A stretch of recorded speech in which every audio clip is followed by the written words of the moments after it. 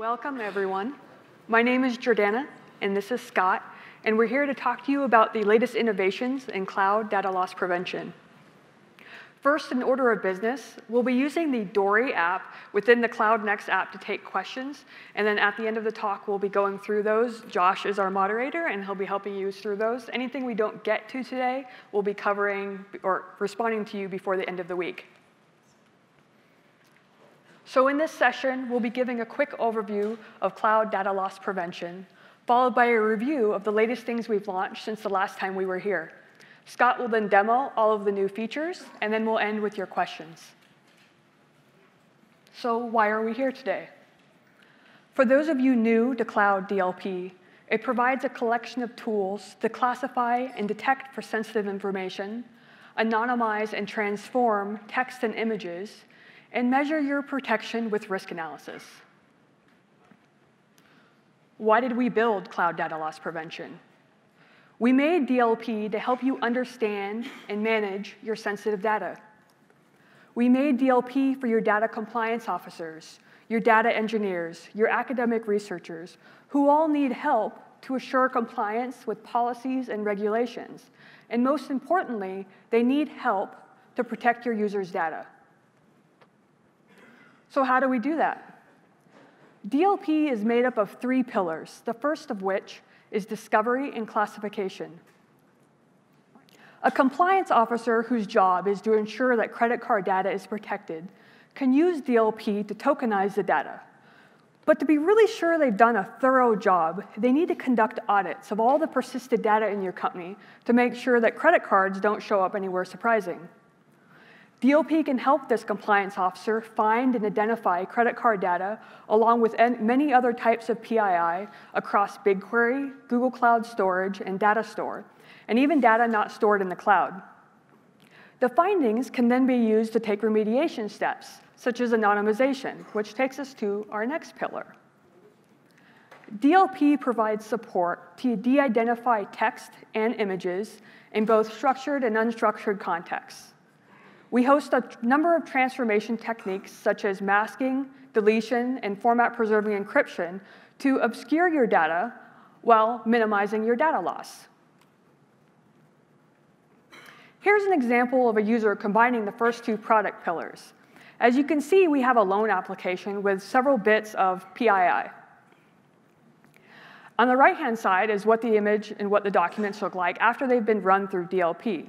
As you can see, our detectors have automatically identified the phone, the email, and the social security number at the top. We've color-coded the findings so that viewers might know what was redacted, but not what exactly private information was there. Treating rich documents as images and anonymizing in them this way is a great technique to protect your users' data. But we aren't quite done yet, which brings us to our next pillar. A medical researcher is conducting a study, and their ethics board has asked that they remove all ability to tie the secret lab result back to the patients before publishing their research. They've removed all of the identifying information, the social security numbers and the ages and the dates of birth, and they've left no direct identifiers behind. But to be sure that their patient's identity is protected, they turn to risk analysis.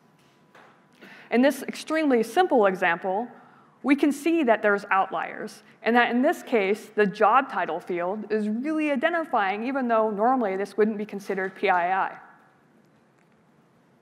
Risk analysis helps users find data like this automatically, data that is actually very revealing if joined with another data set. We provide a number of metrics which can increase your understanding of the risk that your data might pose if it were to leak, or if you were to share it intentionally for research purposes. So those are the 3 pillars that make up Cloud DLP. So let me tell you a little bit about what we've launched new in the last year. DLP has support for detectors, which are effective at finding common types of private information, and we support custom detectors, which enable you to search for unique business data. But this new feature, detection rules, allows you to refine the results found by those detectors by modifying their behavior to reduce noise and increase precision. Let me show you 2 quick examples. In this case, we have a data set that we're going to be de-identifying that has both company email addresses, those owned by my employees, and customer email addresses. I don't want to redact my employee email addresses. In fact, I'd like to leave those alone, and I don't want them to show up in findings reports. By setting up an exclusion rule, in this case, I've just told it to exclude support@example.com from findings. You can support dictionaries here or regular expressions so that you can exclude these from your findings and only redact your customer email addresses. Here's a second example. In this data example, we have a data set that has names that we'd like to redact. The doctor names aren't important to protect, but the patient names we need to redact. Because they both show up as findings in the normal operating mode, they'd both be redacted as equals. But in this case, I can boost the likelihood of my patient names by including a hot word rule that looks for words nearby the name, in this case, the word patient. And I boost the certainty, and by setting min likelihood to very likely, the only names that will get redacted are my patient names, and the doctor names will be left alone. So for a while now, we've supported custom dictionaries, which were ideal when you had a short list of secretive or sensitive words that you wanted to scan for. But they didn't work if you had a list of words that changed frequently or if your list was long. Which brings us to stored dictionaries. Stored dictionaries are easy to update, and they support tens of millions of entries. They're great for things like, as in the picture, user ID dictionaries. There's no pattern or regular expression I can use to detect for these, but if you give me a stored dictionary, I can find these in both your structured and unstructured data. So now that I've given you the ability to fine-tune your findings, the next set of features are about modifying what you scan. If you're scanning BigQuery or cloud storage, scanning all of the content may not be necessary. Sometimes a million findings is no more meaningful than one finding. And it's certainly not always the most cost-effective strategy. So with this, we've offered several new ways to sample your data. I'll quickly show two very simple examples. In this example, we're scanning a BigQuery table. And I'm going to limit the scan to select 1,000 rows randomly from the table. Each row is about equally the same to me. And so this allows me to get a sense of what type of private information is in the table. I can do the same thing with Google Cloud Storage. It works a little differently. In this case, I give it a bucket, and I say, select 25% randomly of the files in this bucket, but only scan 200 bytes of those. By doing this quick check, I can check for potential problems without incurring the cost of exhaustive scans. If I join this with scheduled triggers, I can spot check my buckets on a regular cadence to assure there are no regressions as new data is being added to my buckets. Finally, our biggest announcement we have today to share with you is our launch of the beta of our Cloud DLP in the console. Here you'll be able to schedule inspection jobs, manage templates, and evaluate findings, which takes us to our time to demo, where Scott will show you this UI along with all of our other new features. Great. Thank you, Jordanna. So I'm going to walk through a lot of the stuff that Jordanna just talked about and show you some examples of using our Cloud DLP infrastructure kind of in action. Just to get started, we'll start with our UI. I'm just going to walk through creating an inspection job, which is a very powerful but a simple thing to do in the UI. So what we see when we get here is we see a list of jobs that we've run. These are situations where we've gone in and inspected something like BigQuery or cloud storage. We've also got a section called job triggers. Those, again, are jobs that you might trigger or repeat on a regular basis. So I've got a couple examples here of jobs that are going to run in a regular cadence. Maybe you want to run these daily, weekly, monthly, things like that. And you can go in and edit your templates as well. What I'm going to start off, we'll just create a job. And let's see, let's call this. And we're going to go look at cloud storage. And I'm just going to run this job. I'm going to go find a bucket that we have here, which kind of represents a shared bucket across our company, has a lot of different data in there. I simply pick the bucket. I'm going to jump into some of the advanced configuration to show you some of those features that Jordanna talked about. First, you can include and exclude paths. Maybe there's certain file types you don't want to scan or certain ones you only want to scan. But let's go ahead and jump into sampling here.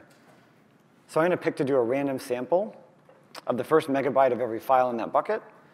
And then we'll just select to scan about 50% of our files in that bucket. So with that simple configuration, Cloud DLP will take care of the rest. It will basically go in, scan that bucket, randomly sample the files. When it finds a file that it's in the sample, it's going to only scan a random sample of of up to 1 megabyte. So this gives us a good sample. And now we might have really large files in there, so this helps us kind of get that spot check. Now for detection, I'm just going to have it scan for a couple different things here. Let's say we look for credit card numbers, email addresses. Let's see here. We'll do social security numbers. And again, these are the built-in types. So just very simply, I can select them, add them in, and go. So the next section here is actions. Now actions are basically what happens when this job completes. What do I want to do with it? We can publish a pub/sub notification, so you can pick that up and kind of programmatically assess the results. You can save detailed findings to BigQuery. This is a very common option to do, and it's very popular because you actually get the detailed results of the findings. You can publish to Cloud Security Command Center. If you're familiar with that, it basically is a way to aggregate a lot of signals into one place, or just notify by email, job status, job done, things like that. We can set up a schedule to run this periodically, but for this one, I'm just going to run it.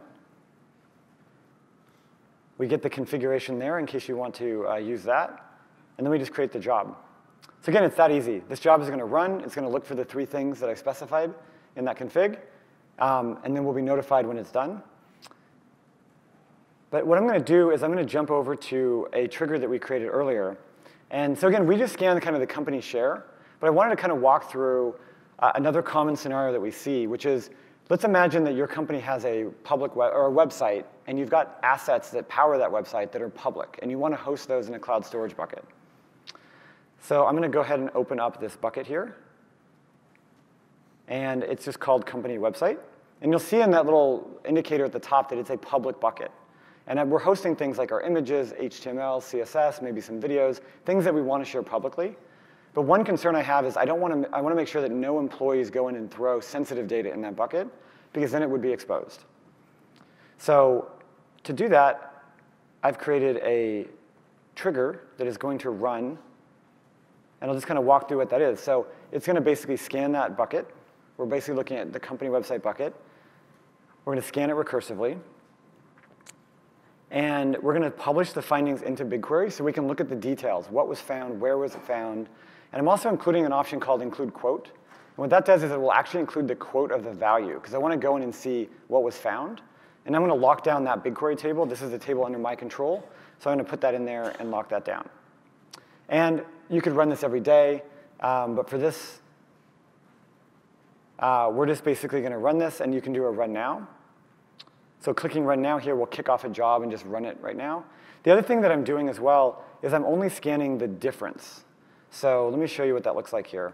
When you do set up a periodic run, you can basically have it only scan new content. So in this case, because it's my public website, I'm doing an exhaustive scan.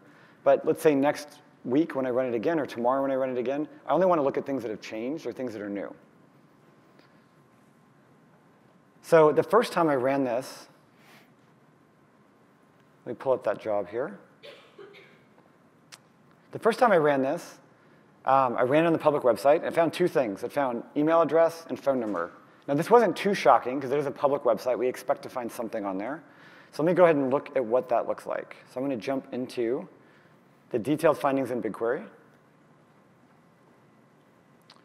And what this does is it takes us directly into the findings for that job. And I have a query here I'm going to run. And as you see in this query, we're basically just selecting a few fields, and we're going to limit it to that one job run, because I want to show what that baseline scan looked like. And let's see here, just scroll this up a little bit. And as you see here, we found 2 things. We found our company phone number, and we found our company email address. Not a big deal. Right? That's totally fine. We're happy with that. They're on that particular web page, so that's great. That's our baseline scan. So what I wanted to make sure of is that something didn't change over time. So let's jump back, and let's go back to that trigger. So when I ran this trigger again,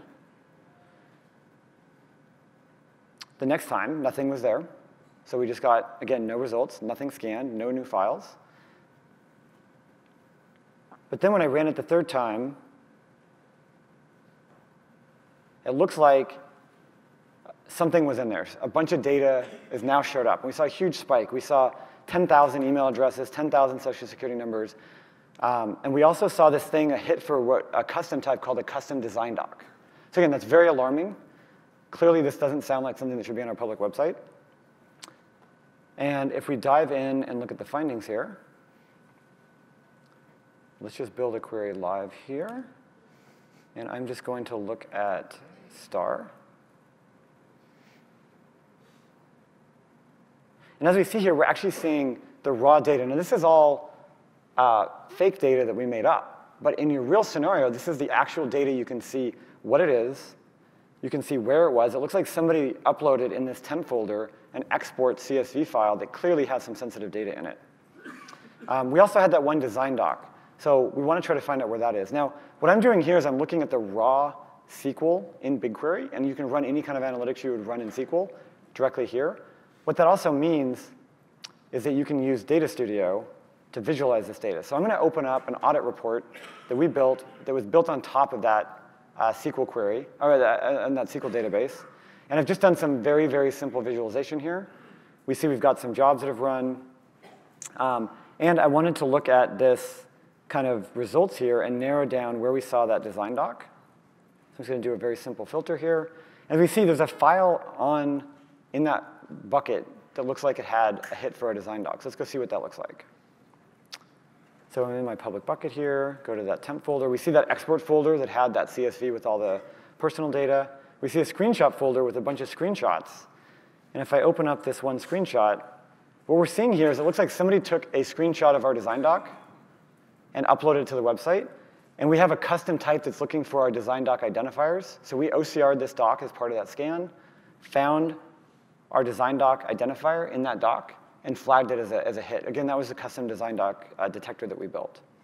So very simply, whether it's through BigQuery, running SQL, or a simple audit report, I'm able to get in and find that information and identify, again, that change between that baseline scan and the next scan. Now, I'm going to go back to one slide here. Now, clearly, if you have a public bucket, finding that data, monitoring for that data is very crucial. But you also might want to prevent it from happening in the first place.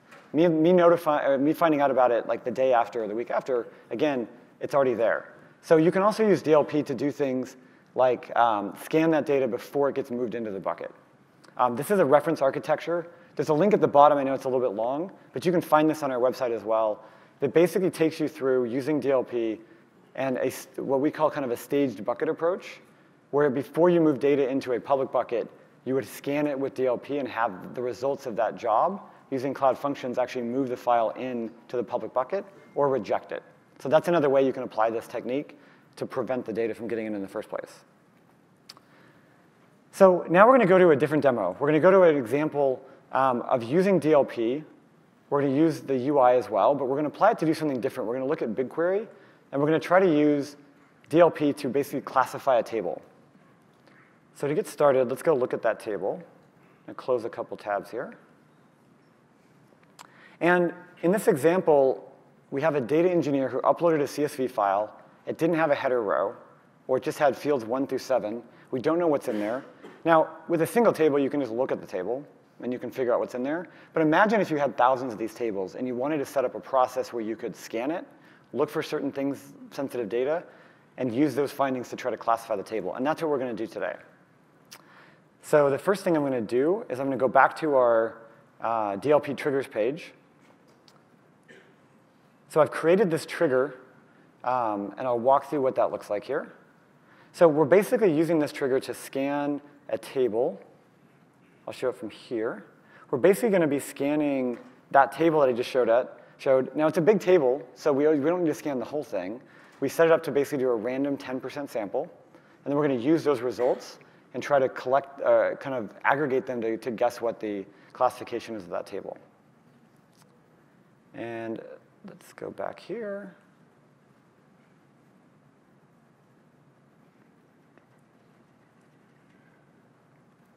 And I wanted to load the job that we ran.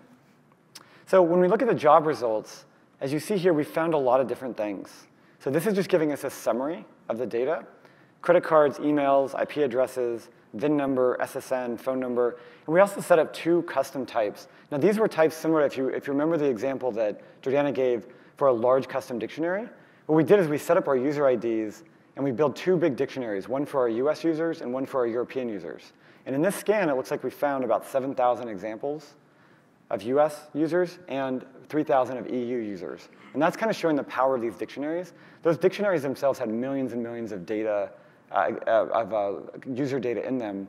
In this case, we just did a sample scan of 10,000 rows.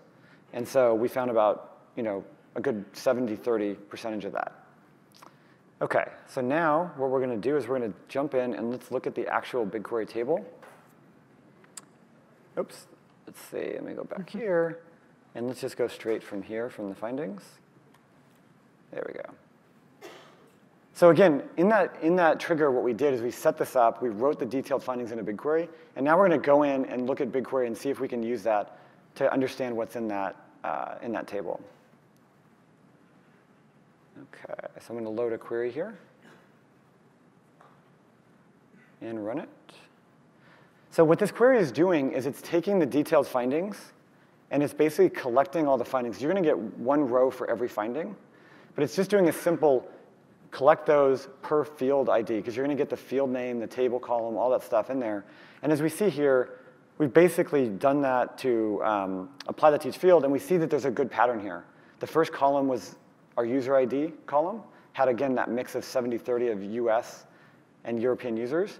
We see a VIN number, email address, IP address, phone number, not completely, so not all of them in there hit as a phone number, SSN and credit card number. So again, we're kind of walking through this process manually. What they did here is, if you had thousands of tables, you could go in and apply this sort of programmatically and say, I want to apply this to every new table coming in, validate the schema, or in the case of this one, it really didn't have one, identify if there's any sensitive data in there, and then be able to get results like this. OK, and so that's applying our large custom dictionaries and also applying kind of a unique use of it to basically go in and classify a BigQuery table. The next thing we're going to do is we're going to show how to apply some of our exclusion rules. And we're going to start off by showing how you would use those during a large inspection job, like what we've been using the UI for. And then right after, we're going to show how you can apply that same template that we create in a real-time scenario. So first, I want to go back to that first bucket that we scanned when we kind of created our own job. So in that bucket, this is like kind of our company share, a lot of stuff's in there. There's a development folder that somebody put a lot of logs in there. And these are supposed to be development logs that the whole company can look at and only have test data in them. But again, we're concerned something might leak in. We want to set up a process to monitor for that data. And so what we're going to do is we're going to go into our data loss prevention section. I have created a job trigger for this. And first, I think what we're going to do, though, is we are going to create we're going to basically do a sample scan. So let me show you the scan that we ran.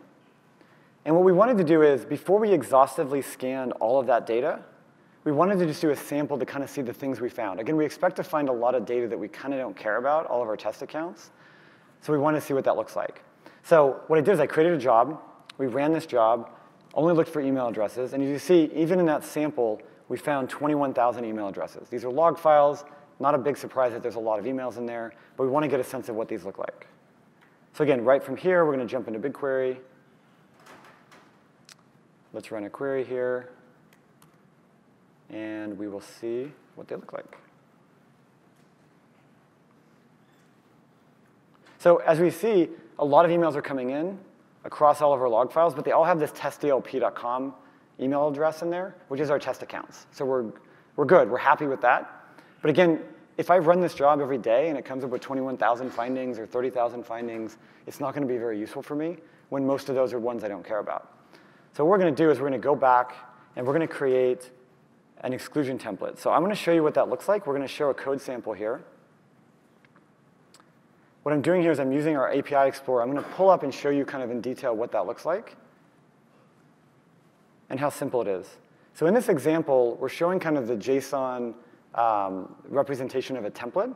And we simply turned on 3 types that we cared about: email address, credit card, and social security number. And at the bottom, we created a rule, an exclusion rule, that simply says, if you see testdlp.com in the result of an email address, partial match, just ignore it. That way, the prefix, the username, whatever it is, we don't care. It'll match on the suffix, and we'll be good. I'm going to leave that one up. Go to my job triggers page. So that's the template that we want to use now for our ongoing periodic scan. And that way, the findings that we get will be meaningful to us. So we set those up in a template, in a trigger. We are going to use this email exclude template that we just created, that we just showed you. We're going to do an exhaustive scan now, because again, we want to make sure that there isn't that one email address or 2 email addresses leaking into our logs. So we did the sample scan to figure out what was going on, get a sense of what was there. Now we did the exhaustive scan to search for everything. And let's see what happened. We're going to open up the job. And it looks like we found 2 email addresses. So this is actually useful, right? We went from 21,000 in a small sample scan, and now we've scanned about 626 megabytes of log files that are up there, and we found 2 email addresses. So these are probably ones we really care about and want to go look at. So I'm going to jump into the findings here. And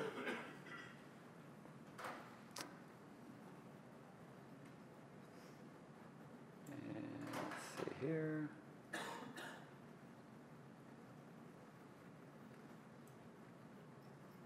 And just open up this saved query. What I'm doing here is I'm basically looking at just the results here for that last scan that we did. And again, it's sample data here, but these are 2 that are not part of our test set.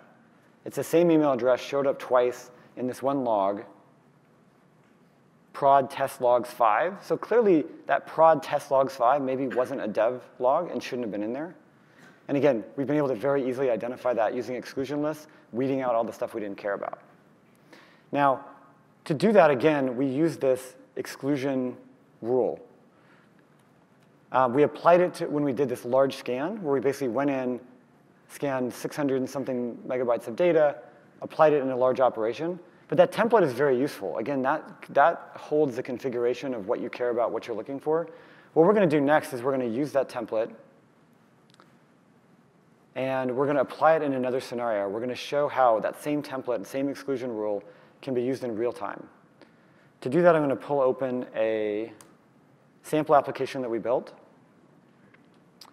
And I'm just going to load. This is a live classification demo that we built on App Engine. What it's doing is it's taking the data that's on the left box and automatically applying one of our DLP inspection and transforms, and then putting the output in the right box. So what we see here is a sample chat where we've got one of our agents talking to a customer, and we've simply said, look for a bunch of stuff and just redact it when you find it.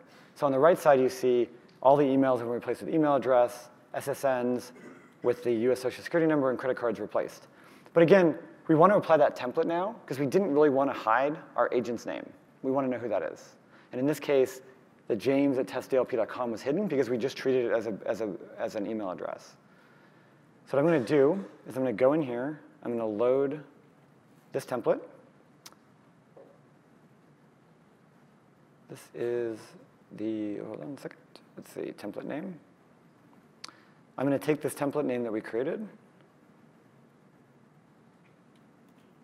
And in our live kind of real-time demo, we have the ability just to paste in a template. So we're showing, we're not going to go edit the code. We're just simply going to have the application use a different template. I'm going to paste it in here. And so now if I go back to this and update it, what you see is the right side refreshed as soon as I type something in. And now we are no longer excluding the james@testdlp.com. So again, just showing that that one same template that we created copied straight from the inspect job, applied here, you can use it in all of your kind of pipelines and workflows and have that consistency and not have to go in and change code. Just simply reference a different resource. And again, that's showing our exclusion rules. There's a lot more power that you can do as well, creating your own custom types, exclusion rules, combining those together. All of that, again, no matter how simple or complex it is, can be saved as a template and then reused across your workflows.